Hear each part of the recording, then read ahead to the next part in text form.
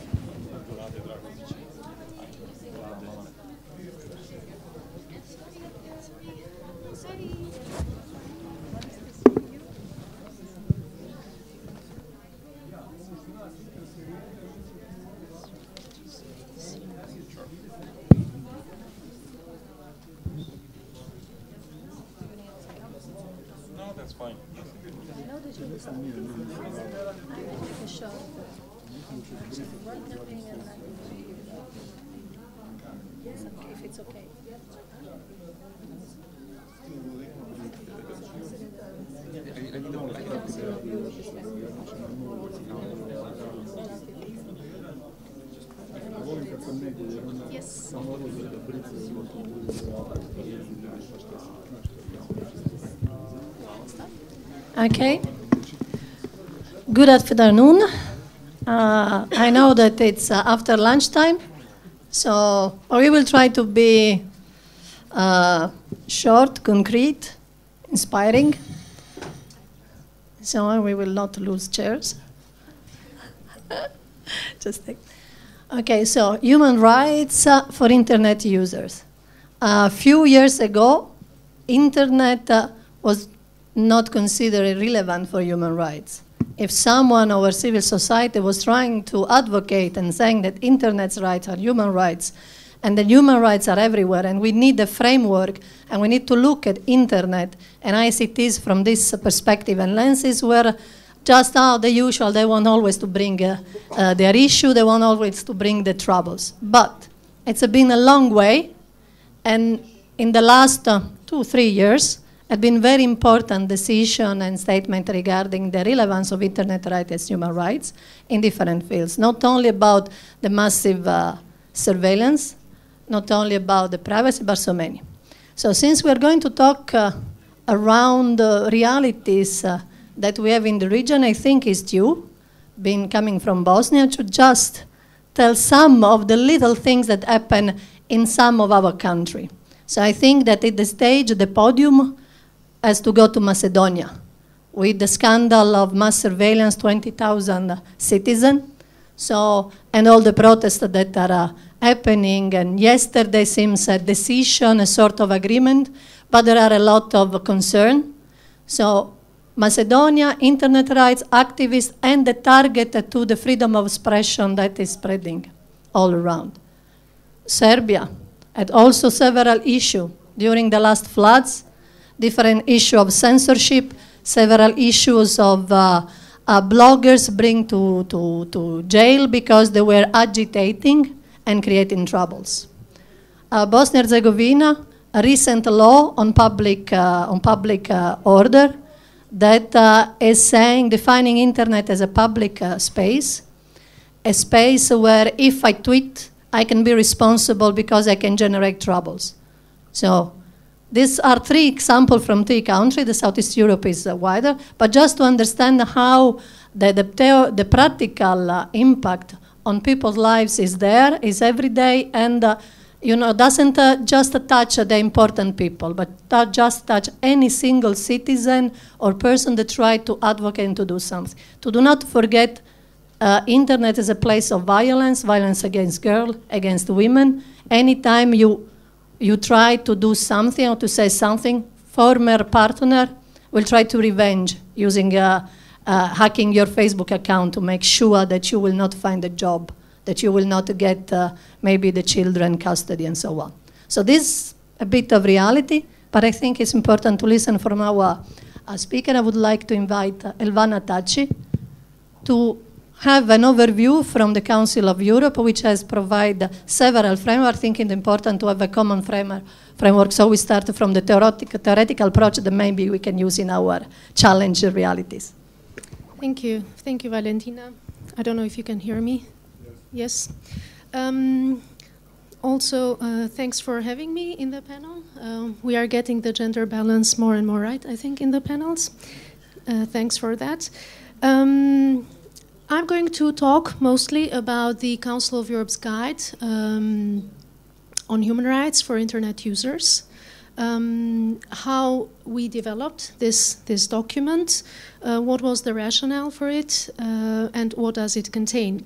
But before I do that, I will just start where you started, Valentina, with the statement that human rights don't apply to the internet, and not many people know that human rights apply to the internet, and that there is no human rights law applicable to the internet. This statement has been circulating indeed for a long time around, but it's so unfounded and it's so untrue. There is at least the European Convention on Human Rights, which is fully applicable to the internet, and it applies in the same way as it does to the offline, to the physical environment. So, the guide. The reflection in the Council of Europe before we embarked in the process of developing the guide was that in real life, users are not aware of their rights on the internet. They are not aware what are their fundamental freedoms on the internet, what are the limits to their freedoms, and when can these freedoms be legitimately constrained. The reflection was that basically these rights and freedoms are being governed by the contracts, the terms of services of internet providers, and users, by just clicking and accepting the terms of services, were basically giving away some of their rights without understanding what they were doing. Users also didn't, even in those few cases when users knew what their rights were, they were not able to understand where to go if they felt that their rights had been violated. So this was the reflection that triggered the idea to work on human rights of internet users. We cooperated very closely with the dynamic coalition of the Internet Governance Forum on Rights and Principles. This was a constellation of NGOs, of people, if you will, a gathering, a loose, not formalized gathering of people and NGOs who had developed a charter of rights and principles for the internet. So this was also an inspiration for our work. Then, in the Council of Europe, we got a mandate from the ministers, from the Committee of Ministers, which is the highest decision-making body of the organization, to develop a compendium of existing human rights for internet users. We created an expert committee, which was in design, it was multi-stakeholder, as it had 7 representatives of member states and 6 independent experts who came from civil society, from private sector, but mostly from civil society. We worked for 2 years to develop the guide, and we had various rounds of consultations with people outside of the committee. We posted the drafts online. We consulted in fora such as this one, in EuroDig and the Internet Governance Forum. We collected comments and we tried to integrate them into the text. The guide was adopted by the governments, by the 47 governments in April 2014. Now, as to the substance, what is the guide? It has been designed as a tool to help internet users to understand their rights and freedoms online and to exercise their rights and freedoms online. It provides information on how international human rights law, especially the European Convention on Human Rights, but also other sub-statutory, if you will, standards of the Council of Europe apply to the internet. It has two purposes: to raise the awareness of users, as I said, about human rights and fundamental freedoms, but also to serve as a reference point, as a reference document for activities at a national level, at a regional level, or activities such as this one, to inspire discussions and thinking and dialogue at a national level. The nature of the document is such that it does not create any new rights, it explains existing rights. For example, access to the internet, whether this is a right or not, I'll come to that a bit later. We didn't think that this should be stated as a right in the document because there is no international consensus yet or national consensus in every state. The document is written in a very user-friendly language.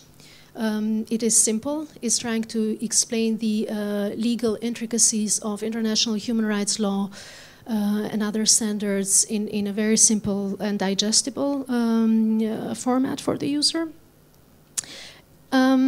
It has a couple of sections starting with access to the internet, and here I'd like to stop for a while.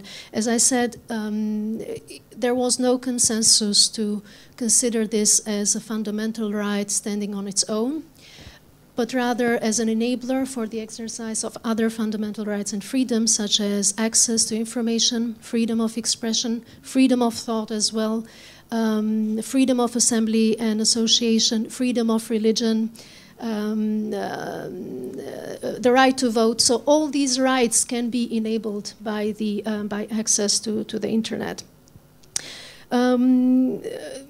So we didn't assert a right to access the internet as a technology, but there the guide emphasizes the role of the state not to interfere with access, not to disconnect users from the internet, for example, for an infringement of intellectual property or whatever infringement might be deemed necessary, simply because disconnection from the internet, in any case, it is disproportionate.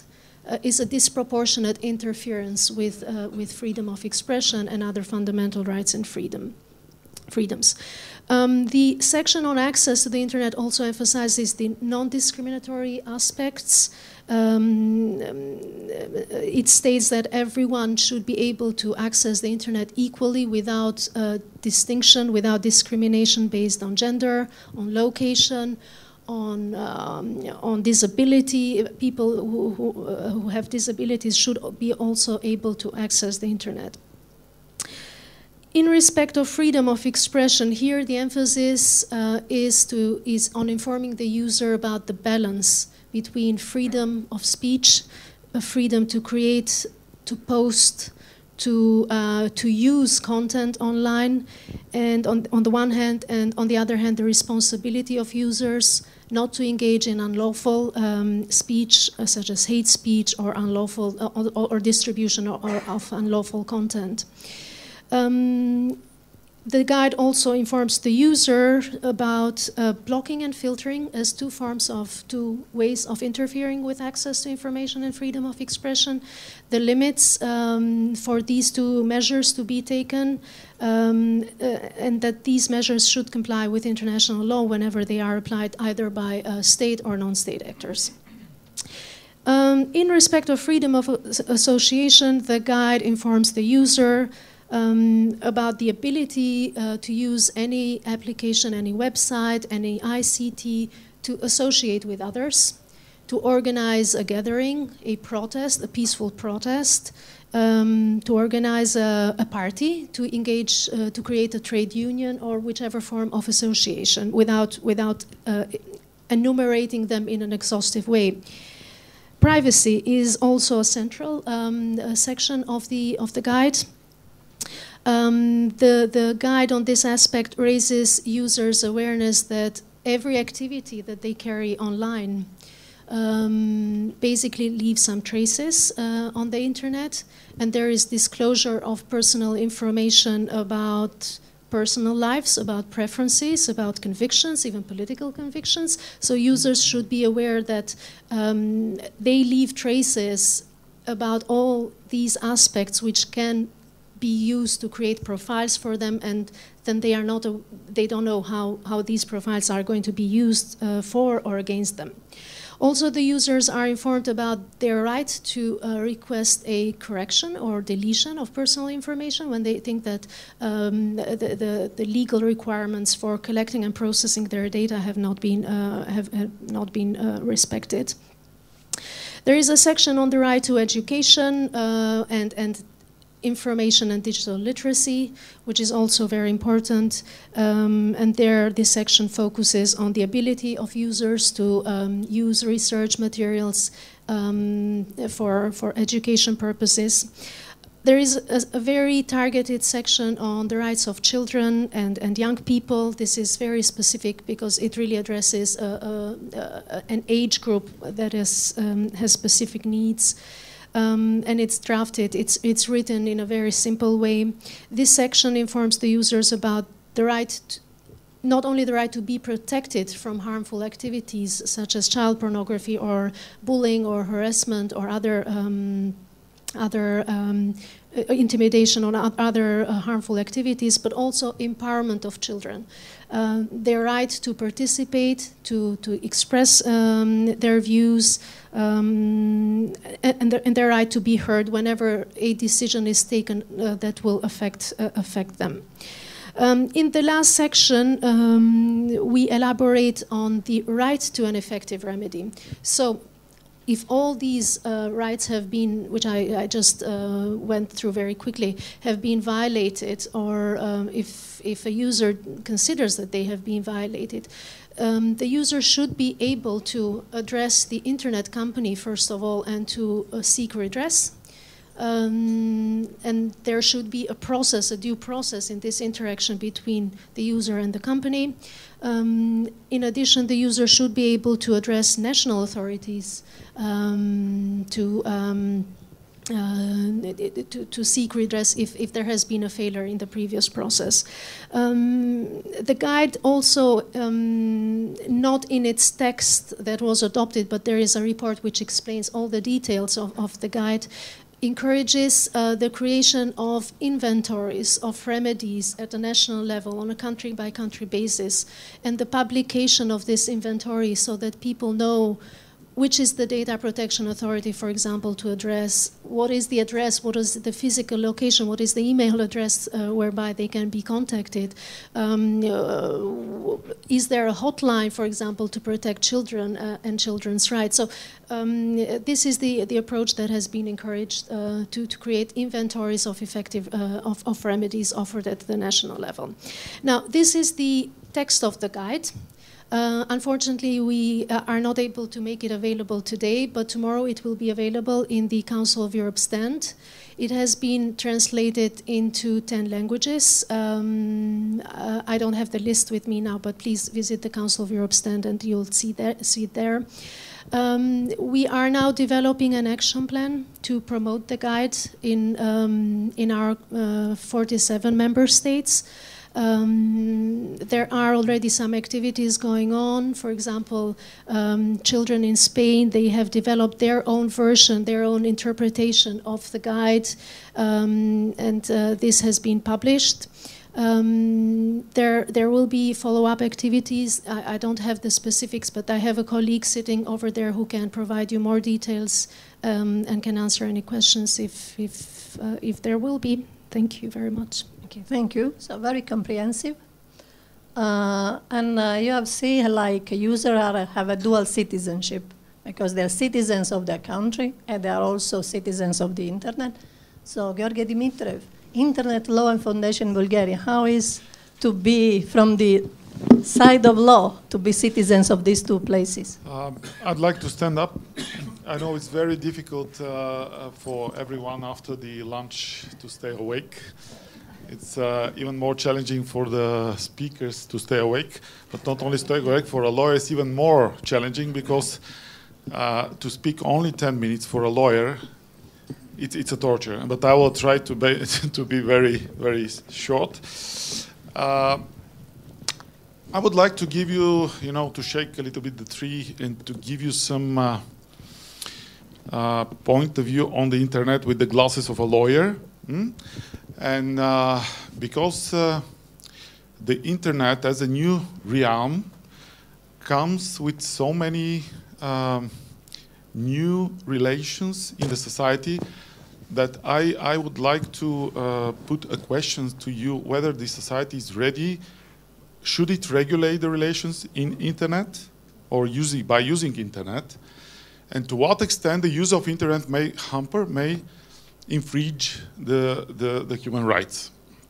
So a part of access to information, privacy, etc., of which Elvana spoke about, I will just give you some very practical issues to put your attention on these. And if there would be interest, we can discuss these, of course. Let's take very simple instruments that we use every day in our work. For example, spam filters. You know, spam filters, if I say these words, everyone knows what spam filters mean. I mean, without the spam filters, we are dead.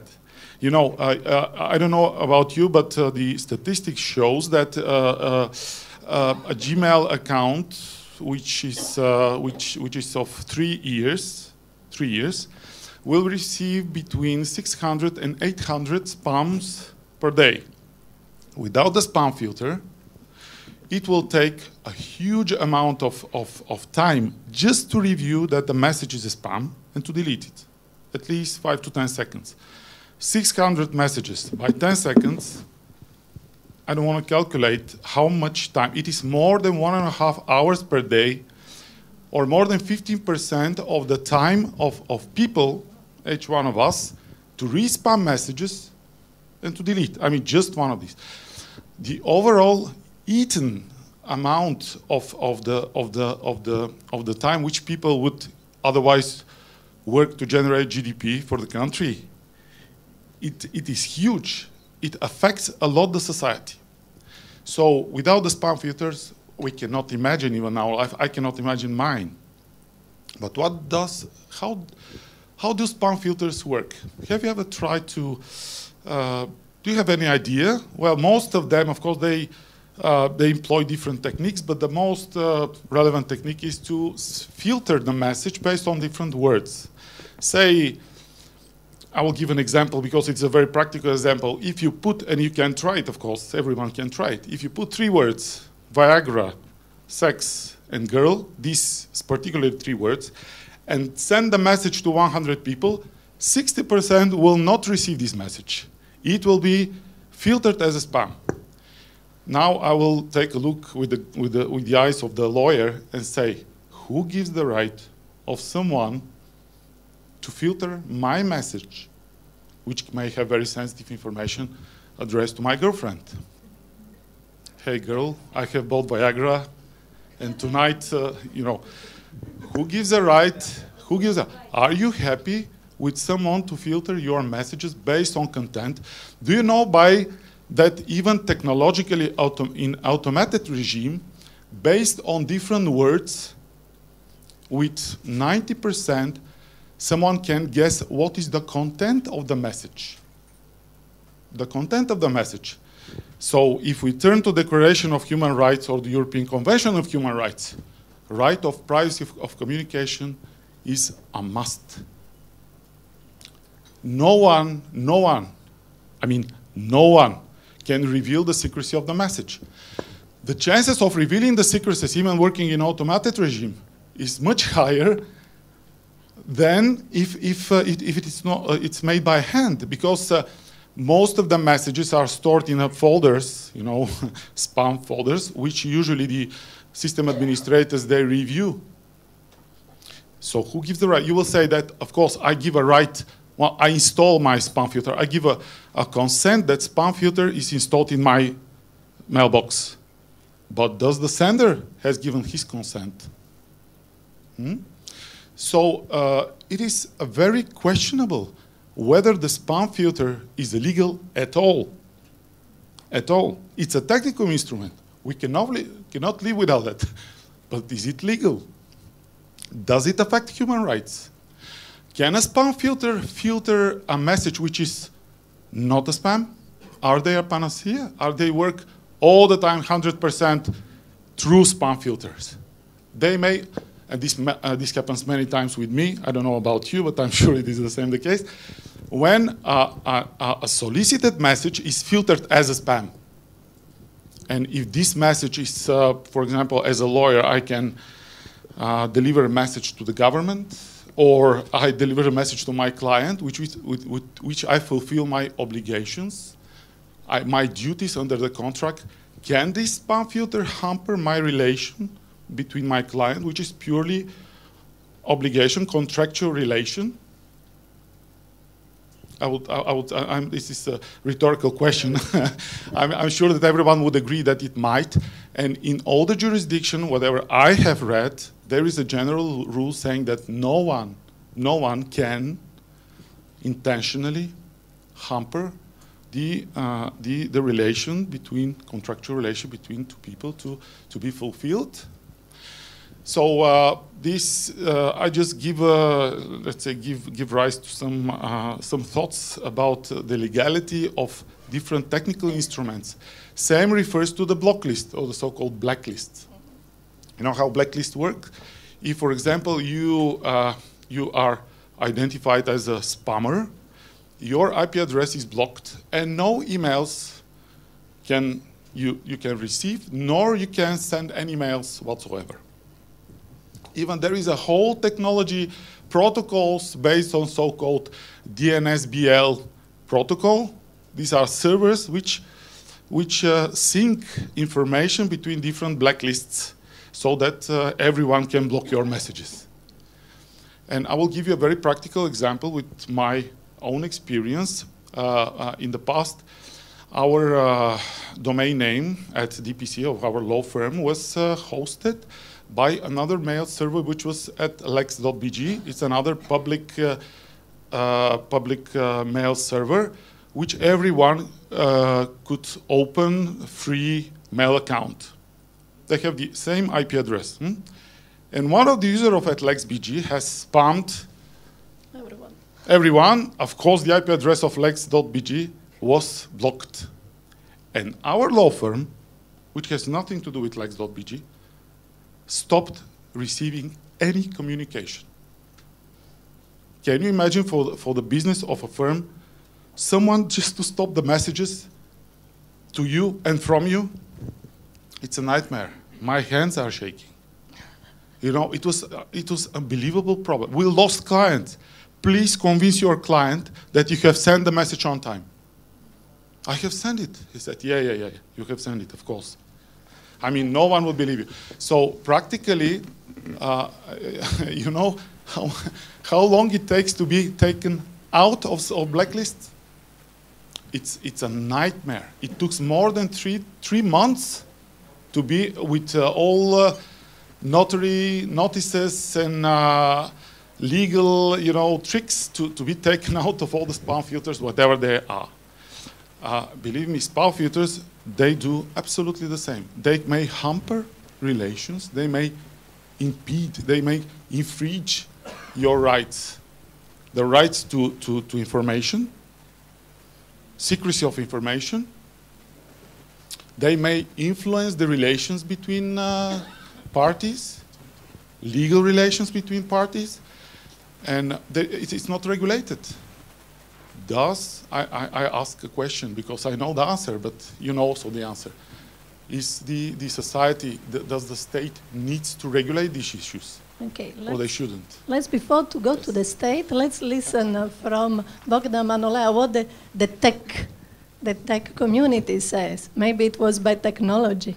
Maybe there are better places. I don't know if the tech community says, but I would answer no, actually, to your question. Despite your not blocking or blocking spam filters, but actually we run blocking spam filters, and without it you would be lost. And you can also argue that because of your personal data, your email is a personal data, and it shouldn't be used for hundreds of companies to send you thousands of unsolicited emails. So it's a very complete solution. But as long as you give the tool to the user and the user is well aware of that, I think you solve most of the problem.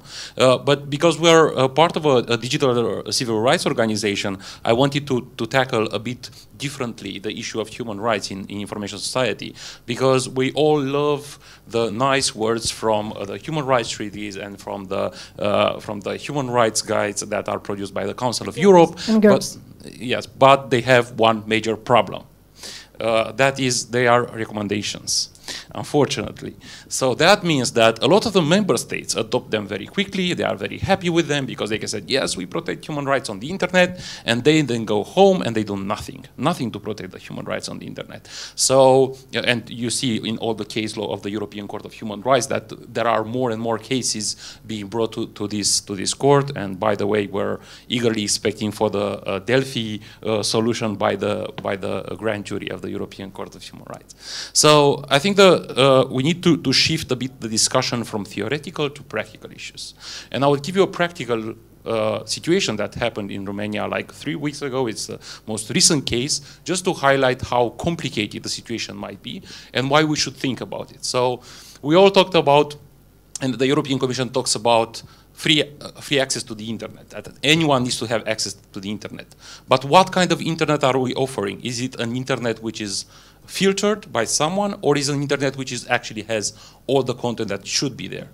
And where do you place the middlemen, so the hosting companies or other companies? And this example goes with a major classifieds website where you can post announcements. And you can post announcements of everything, like selling cars to selling whatever you want. And they also have a newspaper. And by the way, they have one section that is related to how do you call that? Let's say matrimonial services. But in the matrimonial services, they had a subsection called partners, where anyone could say, you know, I'm looking for a partner, so on and so forth. And there were also some ladies and also men who were offering services to other persons. So they had a lot of classifieds related to that. Now, they were just hosting the classifieds. You could do that automatically. They would appear on the website. And in Romania now, prostitution is a misdemeanor, so it's not a crime. But aiding to do prostitution is a crime. So these guys have done that from 1990. They did it on paper, and now they are doing also on the internet. And one day they received an unexpected criminal police investigation in their 18 offices, all at the same time.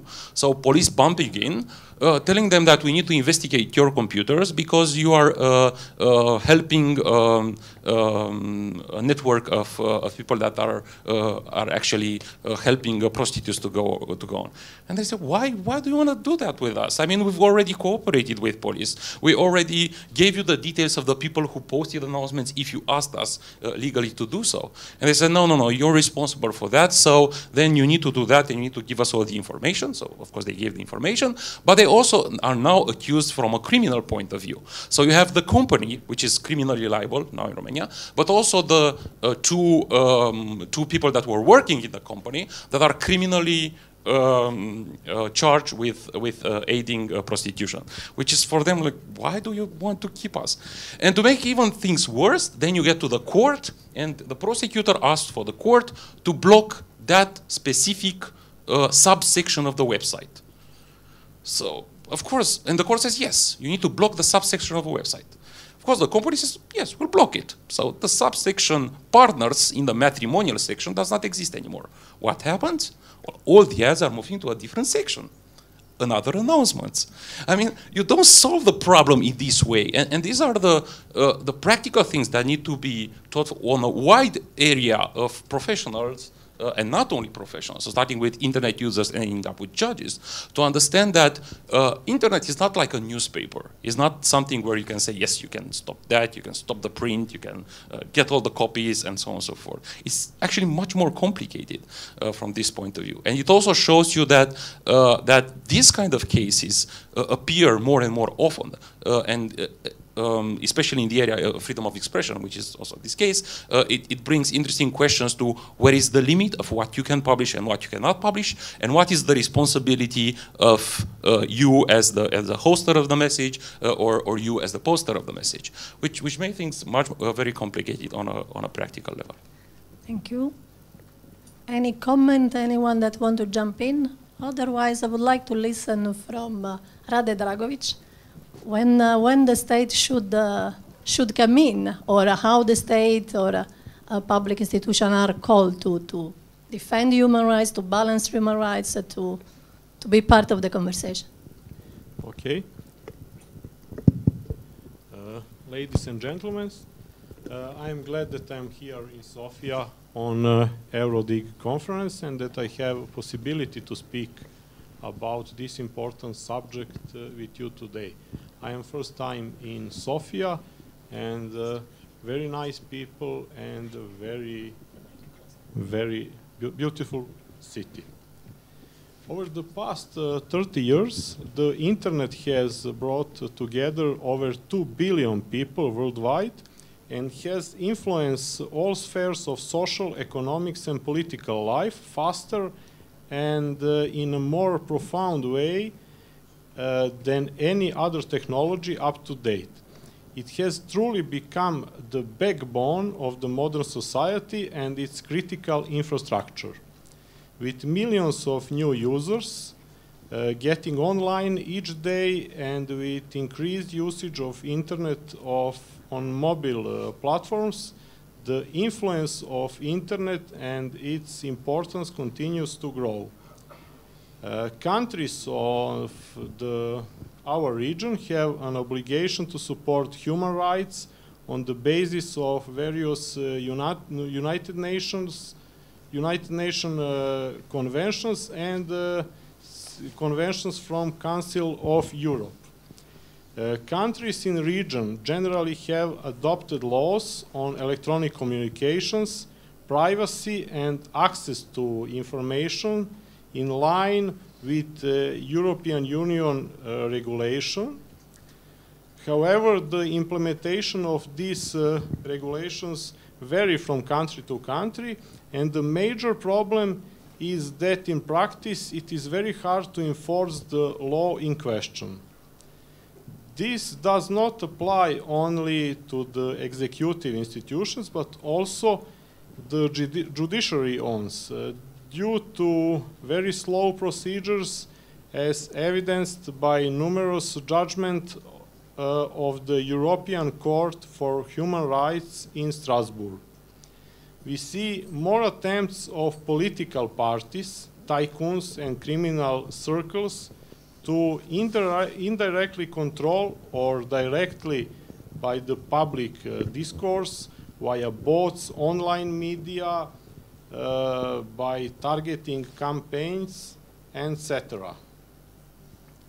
Access to information on international level has been for a long period of time recognized as the basic human rights. And on the other hand, the digital world, primarily the governmental administration, they have the opportunity to help its usage in practice. The e-government is the best and most transparent way to enable human rights of citizens doing business and to enable the government itself to function better. So, Serbian institutional framework is, then we have National Assembly and the Committee of Education, Science, Technological Development and the Information Society. Second level is governmental level, and we have Directorate for e-government inside Ministry of Public Administration and Local Self-Government. We have Department for Information Society in the Ministry of Trade, Tourism and Telecommunication, and inside the Ministry of Interior we have Department for Information Technology that is development with development role, but we have and the Department for High-Tech Crime. That's the Department for supporting investigations. And we have other government bodies, Serbian National Internet Domain Registry, Regulatory Agency for Electronic Communications, our future official CERT, during ongoing government multi-ministerial work group for the preparation of law about information security. We have Commissioner for Information of Public Importance and Personal Data Protection, departments for information technology inside the governmental bodies. Third level or third pillar is judiciary. We have special prosecutor for high-tech crime, and on the court level we have department for the fight against high-tech crime in High Court in Belgrade. That's the first level. And second level is appellate court in Belgrade, jurisdiction on second level. So NGO, like our next pillar, NGO like citizen organized, but NGO by business organized, like Chamber of Commerce and other business-based organizations, then significantly contribute to the analyze of the actual situation and experience of other countries in this area. So our vision is then for successful future development of e-government and human rights for internet users, we need to resist the pressure of e-bureaucracy and influence on other non-human rights based interest groups, and insist on mandatory documents, laws, bylaws, standards and procedures in the same timeline with progress of internet technologies. It's a very comprehensive approach. I don't know if for the other countries, what is the experience? Are your countries also having all this system in play now? How easy is for internet user and citizen to approach it and to use? I know that in Bosnia we are just moving probably the first steps. It's not still so sophisticated, the system. Any comment from the, yes? No, sorry, okay. Okay, so if there are no comments, we have listened to many stories from Southeast Europe. So Chris Sherwood, Allegro Group, Belgium. What do you do in these internet realities? Thank you. So I am not a human rights expert, and although I live in Belgium, my company is not active in Belgium, but in Central and Eastern Europe. So I can comment not as an expert on human rights, but from an industry perspective on what's being said. My company represents some of the leading e-commerce businesses in Southeastern Europe, including EMAG, OLX, Autovit, and PayU in Romania, and Compar. EMAG in Bulgaria, OLX in Bosnia, and Marcafoni in Turkey. I think it's important to when we think about human rights and companies and how they act in this space, it's important to look at the two major frameworks which exist. The first one is, of course, the Council of Europe framework with the ECHR as the backup. And then, of course, you have the European Union framework. And I think the interesting thing about the European Union framework is that it goes further and implements some of the Council of Europe principles into economic and other policy instruments and legislation in a way that Council of Europe is unable to do. This European Union framework is, of course, of huge importance to European Union member states, but also to candidate countries, which accounts for most of this region. Of course, the reality is that case law and legislative experience in the area of human rights is a little bit longer in Western Europe because of the more recent changes in the government system in Central and Eastern Europe. Well, that's obviously a generalization, but I think there's some truth in that. And therefore, Central and East European governments and institutions and civil society are newer and somewhat less experienced. And there's a need for better organization and more dialogue. I think I'm thinking here not just of governments actually and NGOs, but actually of industry as well. I think industry in our region, in Central and Eastern Europe, is particularly poorly organized and doesn't really have a tradition of dialogue with government about human rights or any other type of policy. And I think that's a problem which needs to be addressed.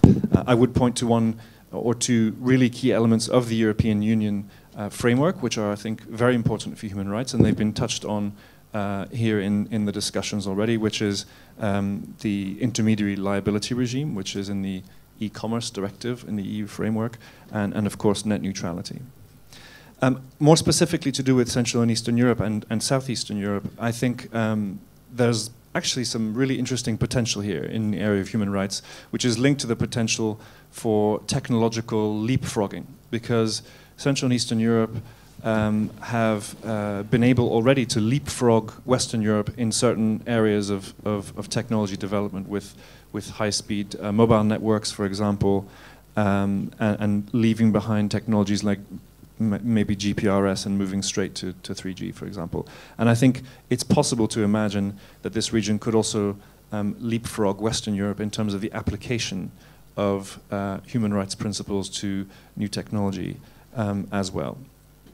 When we think of human rights in industry, we like to think not just of freedom of speech and privacy, but of all human rights. And I think it's very important to remember that human rights are not absolute. They all tend to balance and compete against each other. And sometimes your right to freedom of expression needs to be balanced against your right to security, or your right to employment or work, or your right to membership of a labor union, for example. So when we think of human rights, we as entrepreneurs, we're members of society like everybody else, and so we have basic notions of what human rights are, but we aren't courts or NGOs, and we don't think about human rights every day.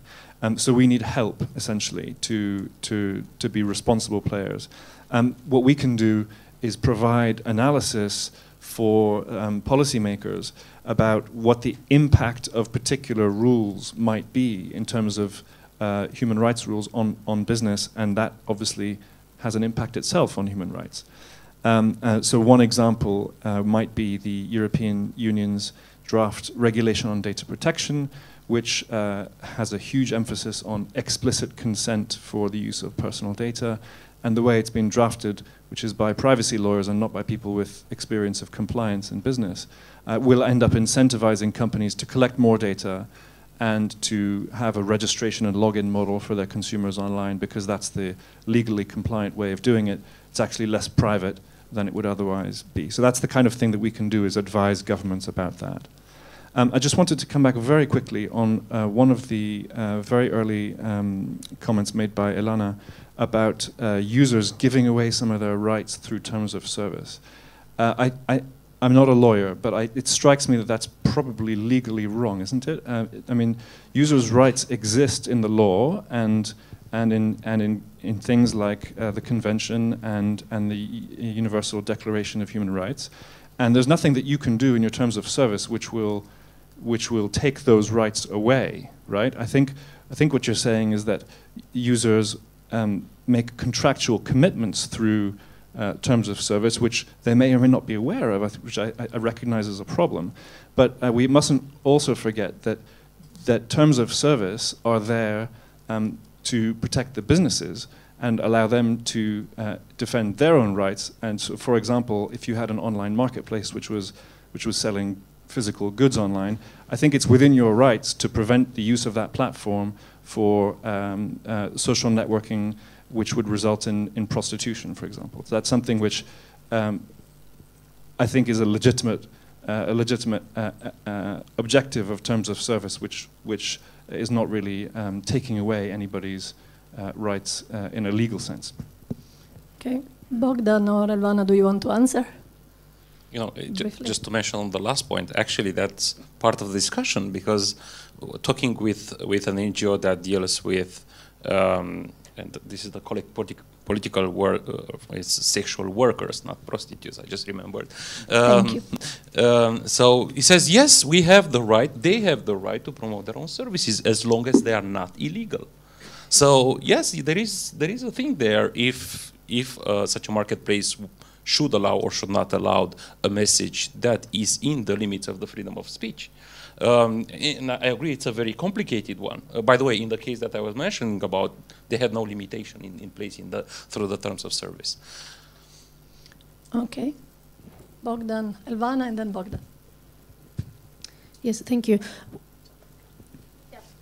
When I say that users are giving away their rights by clicking on the OK on the terms of services, I mean that this really becomes the law of the relationship between, this governs the relationship between the user and the internet service provider or the company, the user and other users, the users and the authorities.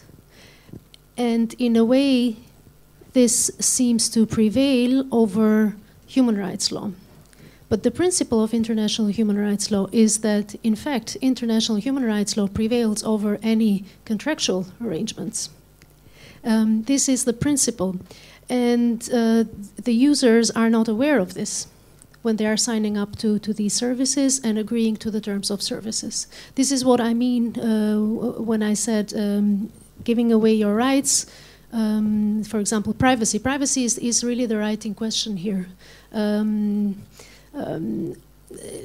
All the data that Facebook owns about its users, really it's the law of Facebook that prevails over personal data that are put by users there. And we are having a very hard time trying to enforce privacy laws in that space or whichever other space. Thanks. Before to just to share some thoughts about the issues of giving rights by contractual relations. And what Chris says, it's not that simple. It's not that simple at all. Why? Because many times, nor the users, nor the businesses might act in a way that human rights and privacy rights can be infringed. I will give an example. This is a new realm which, for example, Facebook or other social networks gives. For example, if you tag yourself 3 times on Facebook that you are next to one area, particular area, you agree to share this information with other people. But what if this area is next to an oncological hospital? New personal data can be collected, and not the one that you have given consent of being shared with the other people. For example, if you share information that 3 months or 3 times in 1 year you've been to very exotic places in the world, would the tax authorities be interested to know that you have enough income? Would the agent, the tour operators will be interested to know that you're a potential client? So many new data, personal data, can be processed and gathered for which you have never given a consent to be processed. So the European Commission does not have an answer to this question, nor the Council of Europe, nor anyone for the time being, because the way that internet can be used and the services in internet can be used, they overcome the normal, the known conventional way of regulating human rights. And that's what I'm saying, that it requires a different approach. It requires new approach. Okay, Bogdan, just one sec. Before consent, make user really, really aware and make easy for user. Consent is a very strong word, but a consent is not a real consent when you click the box and from the other side they can change the term of reference, but you cannot revise. So yeah, they inform you. But if you revise, if you decide not to agree, you have just leave the space. Your data stay in a way or another. So it's not really a true consent. And users usually do not read all these things that are not written in a human readable kind of way. Bogdan. it's in a lawyer-readable, hard way. So yes, you're right. That is not a consent. According to the data protection rules that we have in place, that is not a consent. But let's look again at the practical things. So we have this case of this young Austrian guy, Max Schrems, who decided to find out what does Facebook collects about him. So he asked Facebook for the data.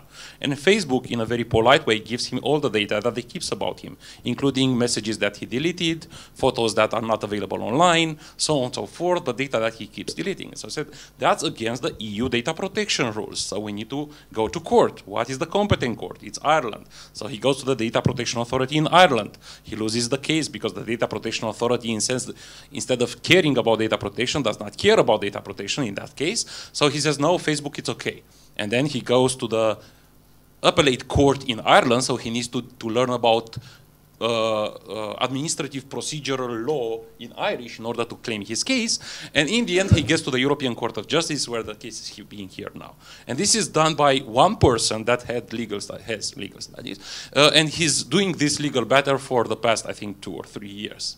So if a regular person needs to do through all this process in order to protect his human right, then I think he doesn't have a human right in this case.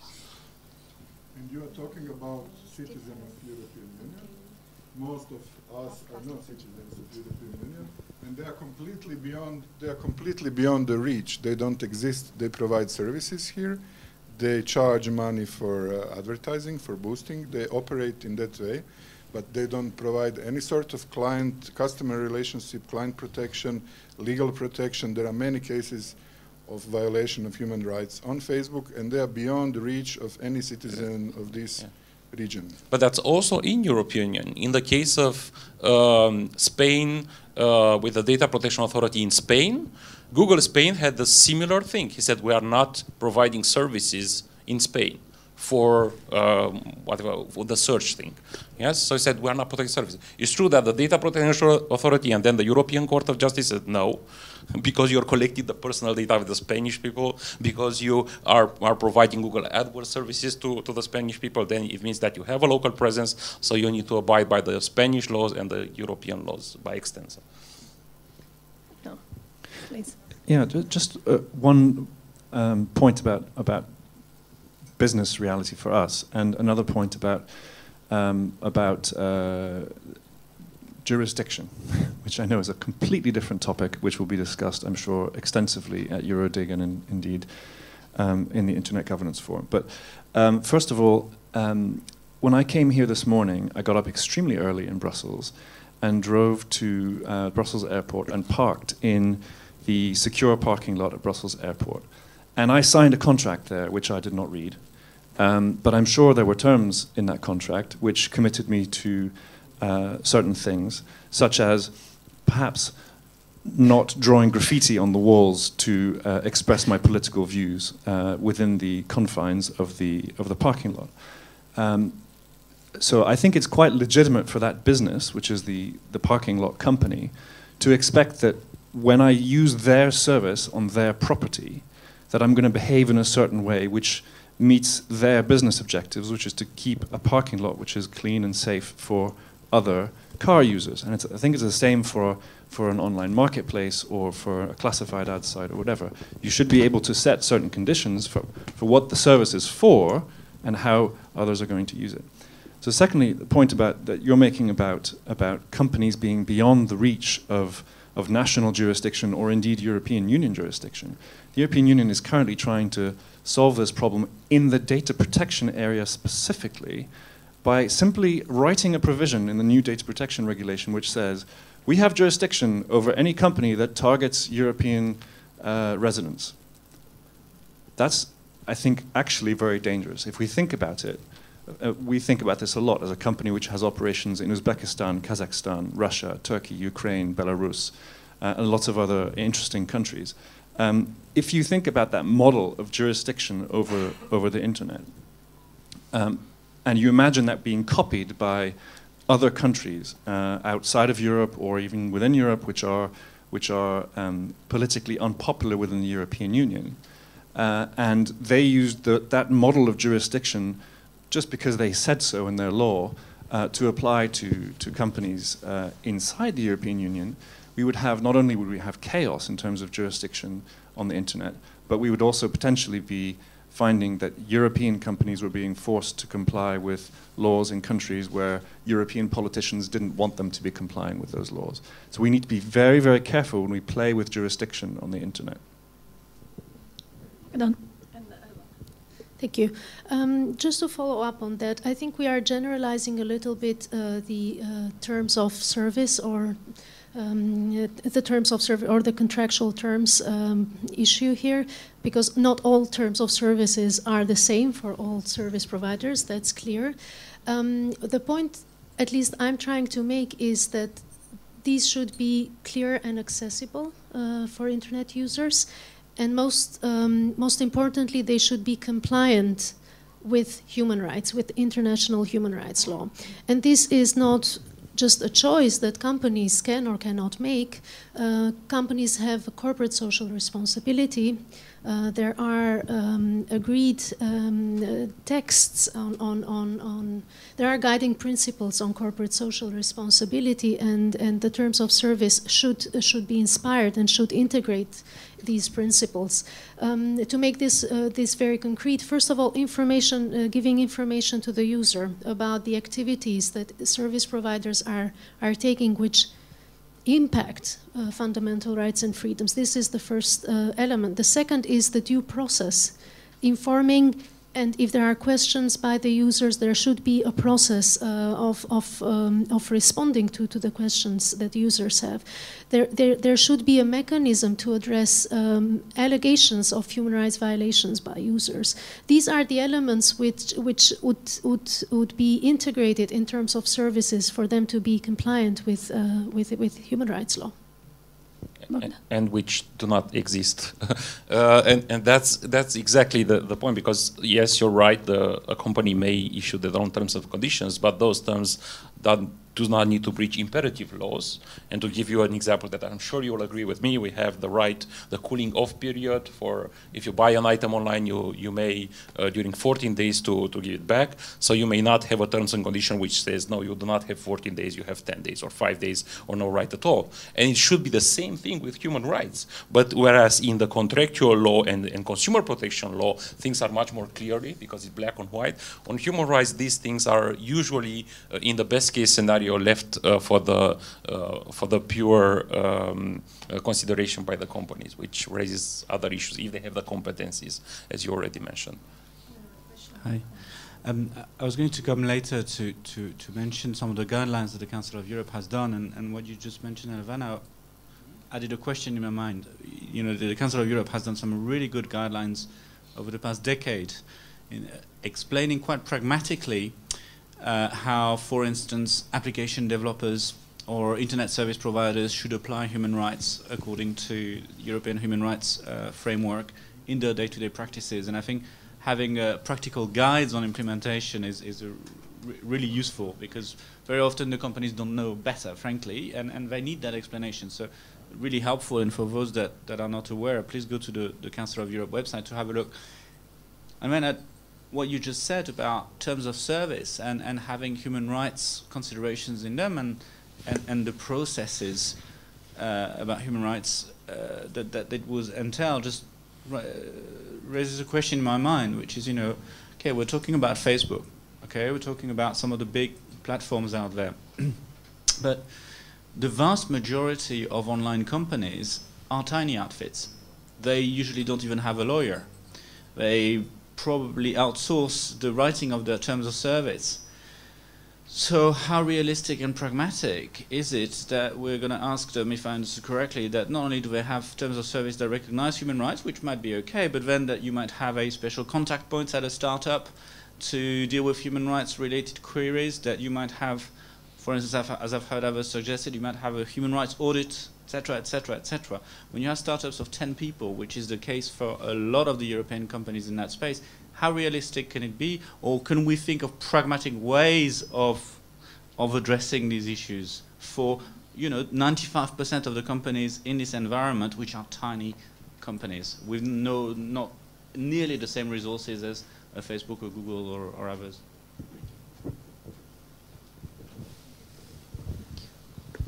Who want to comment? I'll try to give a negative answer, actually, because I think that if Google or Facebook will start implementing that, the other companies will copy their practice in a lot of instances. And when people see that the big guys are not doing that, you will never be in a position to do the same thing. They say, well, if Google doesn't do it, why should I do it as a small startup? That's one answer that I would give. The second one is that when you have a startup, like you have any kind of company, you need to do a properly due diligence process to understand that the market where you operate, what implication do they have? Maybe it has data protection implications. Maybe you have freedom of expression implications. Maybe you have no implication whatsoever because you don't collect any data. So this is also diligence of the companies that also exist in the real world. It's not just the IT world. So I think it's also need to be more due diligence process by the startups. And actually, a lot of the incubators and accelerators are working with lawyers on pro bono basis or other basis in order to ensure that this is, I mean, at least they have the basic information about it. Elvana, while I'm going there. Thank you. I think that's a very good point you're making there. Companies may not always have the resources to invest in this. And it's not for the Council of Europe really to guide the companies how to develop a business model which includes this in this consideration in the business model. But thinking with my human rights hat on, considering human rights impact and implications can be a business advantage for businesses as well. So this may actually enhance their business model. It may not be only a cost, which has nothing in return, but it may enhance their model. I remember a statement by the Twitter CEO a couple of years back saying that human rights, freedom of expression and privacy are a business advantage for that company. So the company cared about these two values and justified the investment in it. I think the role of INGOs, which I represent, or the NGOs, is to speak about human rights all the time, so that these are on the table. This is a consideration on the table for internet companies as well, and it's not forgotten. And this is our role to promote our standards, so that once business decides to include this in its model, in its profit model, we are there to also provide the expertise how this can be done in a way which is compliant with international human rights, not in whichever way would be thought appropriate, but in a way which complies really with international human rights law. Oksana Prihodko, Ukraine. I would like to raise the issue of unreasonable blocking of accounts in social networks, first of all in Facebook. Can anybody comment court cases maybe, or any judicial movement in this direction? So account is blocked. Unreasonable blocked. I researched this issue, and I can give you example regarding breastfeeding pictures in Facebook. This issue was solved without court decision, but because of political reasons, there are some unreasonable blocking. And what to do with this problem? Thank you. Any volunteer?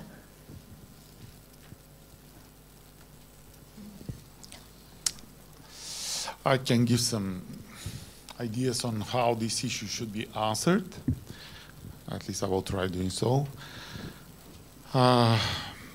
Indeed, as Facebook is a cross-border service, it is very difficult to answer in one only way this question, because it very much depends on the particular jurisdiction and to what extent the local laws protect the local users.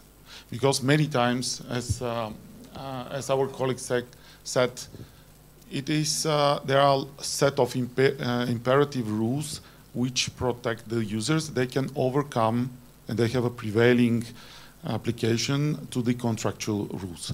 So the question is not that easy to answer.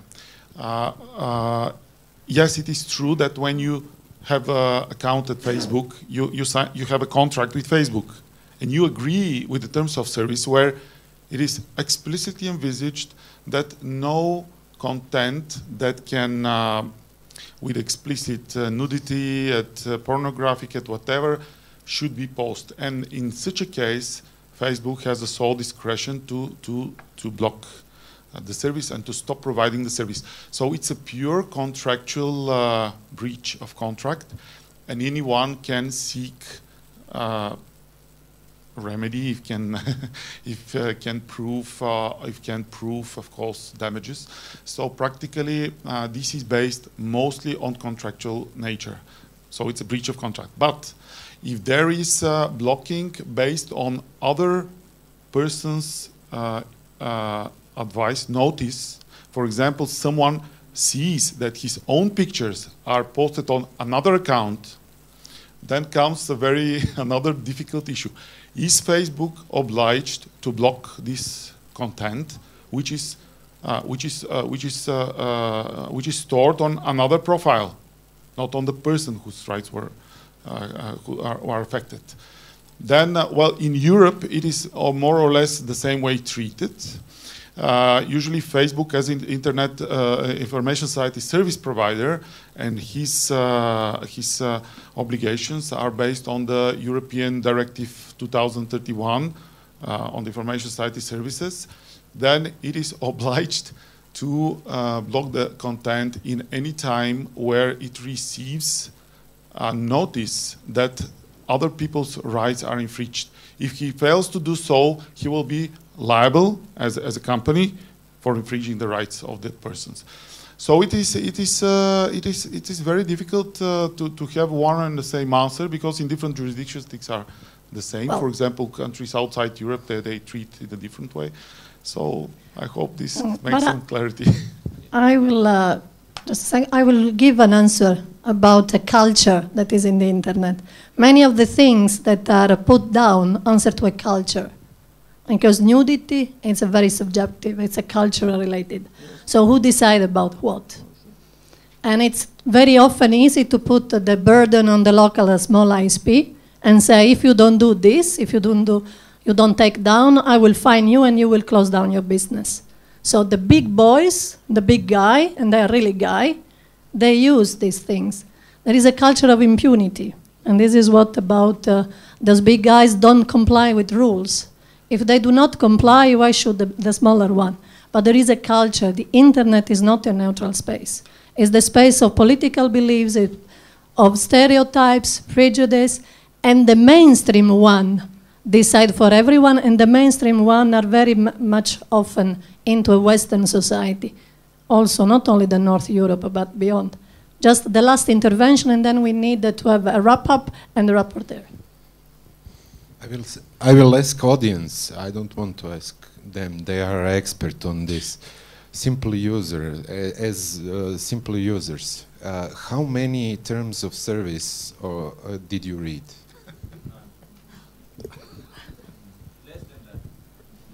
Okay, so just the last round, okay. One sentence, how to connect, if it's possible, to connect this theoretical approach with our realities so that the users are really empowered. So I think it's very simple to apply the law. So this guy, Mark Zuckerberg, makes billions of euros with personal data of the European citizens, and he doesn't comply with the European data protection law. So I'm sorry, that's a simple issue. Apply the law.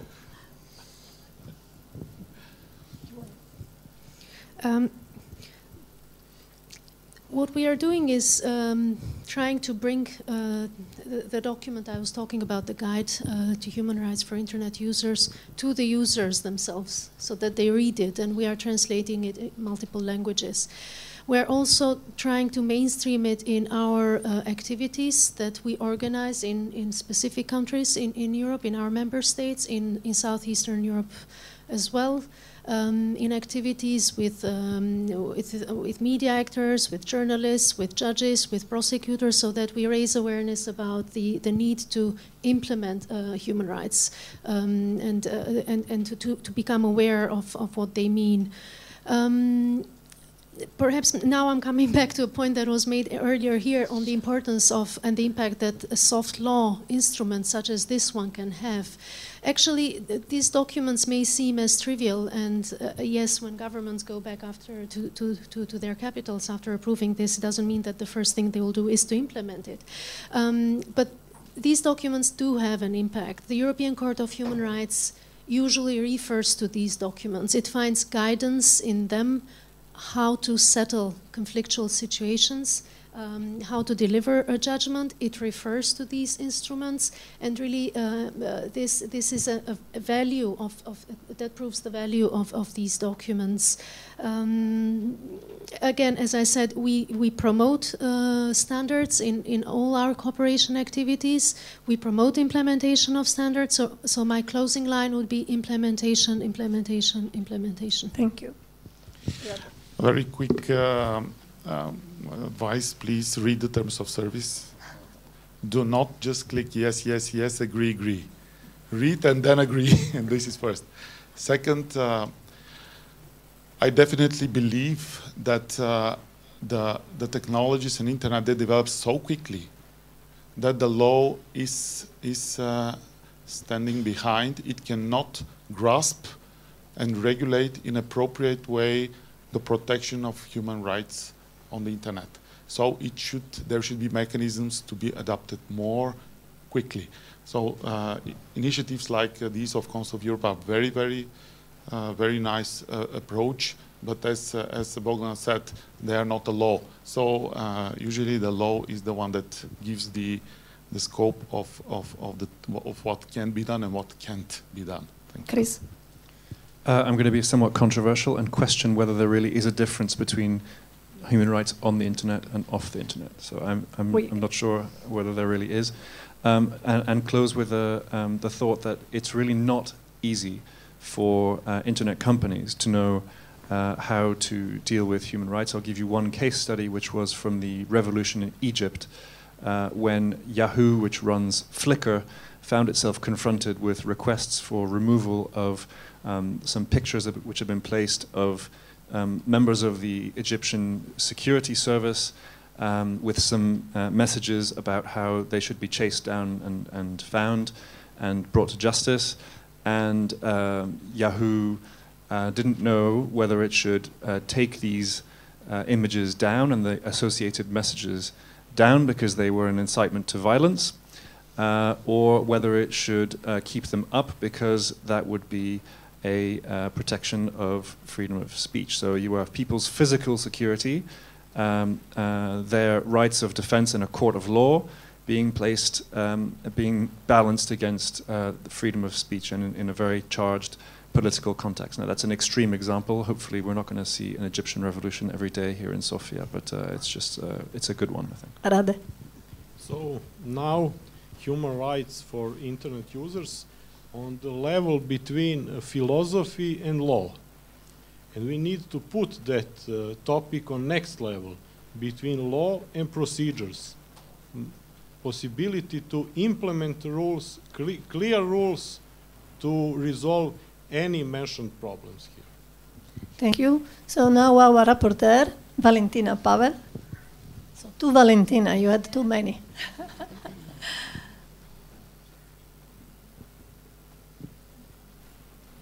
Thank you. Good afternoon. So in short, I have around 4 or 5 bullet points. The first would be human rights apply online as well as offline, but we need to shift the discussion from the theoretical sphere into the practical one. Could I have a show of hands for those who disagree? Okay, thank you. Therefore, we need to consider human rights compliance guidelines for all actors, industry, government, and users. Okay. Second idea would be we need to take into consideration the online protection of all human rights, not just privacy and access to information, for example. show of hands for those who disagree. That's the basic rule for this session. There's a lack of awareness over users' human rights. For example, international human rights law prevails contractual relationships. Jurisdiction represents an important element for human rights enforcement. States as well as business should have efficient and comprehensive mechanisms for human rights redress. We should consider the snowball effect. If one big company will adopt human rights conduct, it will set the market requirements for all the others. Okay, we will revise this. And last, more focus should be awarded to finding modalities for connecting the theoretical approach with the practical realities. Okay, thank you very much. So, thank you very much. You earned your break. Thanks very much. Half an hour, I think.